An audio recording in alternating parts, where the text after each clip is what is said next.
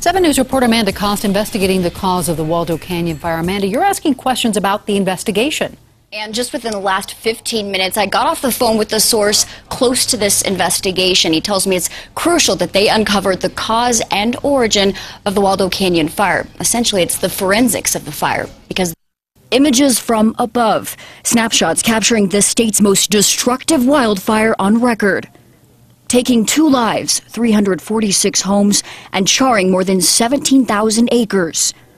A community well aware of this path of destruction, now waiting to learn how it all began. I have no idea on timeline in terms of them being able to come to some conclusions, but the efforts are underway.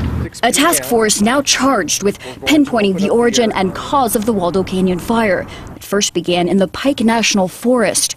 We've confirmed the U.S. Forest Service is leading the investigation, flanked by experts from the FBI, ATF, local police, firefighters, and the DA from the 4th Judicial District.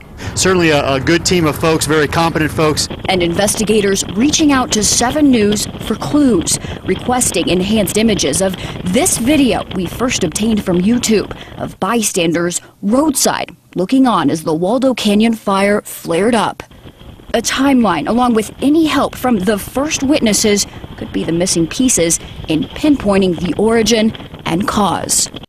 Closure the community is waiting for, and right now there is no timeline to determine the cause or even obtain clues about this fire. 7 News has learned that investigators, they're looking for any footage leading up to and after the Waldo Canyon fire started. Live in the newsroom, Amanda Kost, 7 News. Thank you, Amanda.